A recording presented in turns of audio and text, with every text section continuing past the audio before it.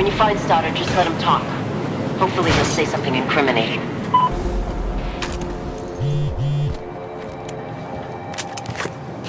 Guys, I don't care about your weed, right? In 2 years, it's gonna be legal anyway.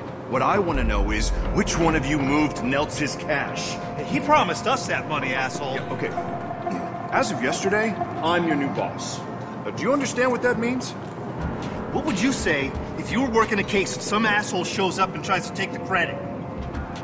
I would say, let's talk about it. Huh?